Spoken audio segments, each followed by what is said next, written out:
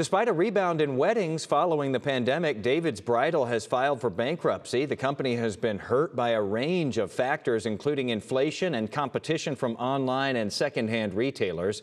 David's Bridal is going to keep its nearly 300 stores and its website operating and will fulfill all customer orders as it looks for a new buyer.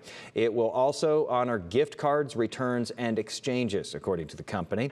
Just last week, the company announced it was laying off 9,000 of its employees. This is the retailer's second bankruptcy in 5 years.